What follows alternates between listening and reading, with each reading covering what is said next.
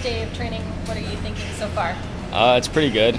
A little tired, but so far so good. Are you excited for this season? Excited to be a part of the Sea Dogs? Yeah, hopefully be a part of them. Still a long ways to go and a lot of hard work to put in, but if all goes well, I hope to be a part of this organization.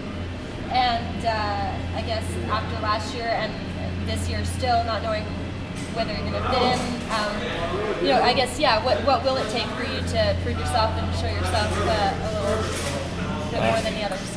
I don't know. I'll have to do all the little things, kind of block shots, just trying to find a way to fit into the fourth line. Maybe they got a good team, so it'll be a tough lineup to crack. Just find something that'll get me onto the team. And the fact that you're staying so close to home. Oh, it's great. It's great for my parents, great for everybody. They're an hour away. They can come down to all the games, visit me. So that was a lot easier on them. You build your team in two halves for us. I mean, we're starting from training camp to build a good hockey club.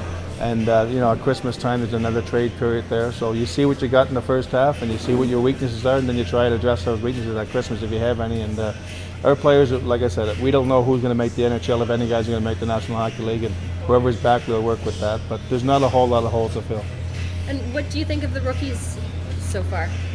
One day it's hard to say. I mean, when you're on your ice with them, it's hard to watch. But we're impressed with our kids. We know who we drafted last year and this season, and they're all coming back. And so far, so good. Everybody came in and they did their testing. Their off-ice testing was very good for most of the kids, and that's an important first step. And the two practices were good. I mean, it was a good level of practices, and the kids looked pretty good. So whether they can turn it over and play in the games, that's going to be a different thing. But we'll test them this weekend and see how it goes. And you're still here. There was some question whether you might be going elsewhere. What happened with that? I'm still here. No, there was lots of talk about the Ottawa thing and stuff like that, and nothing panned out there. And like I said, I'm happy to be in St. John. We got another good team coming back, and we won a championship last year. So there was lots of rumors, but nothing happened.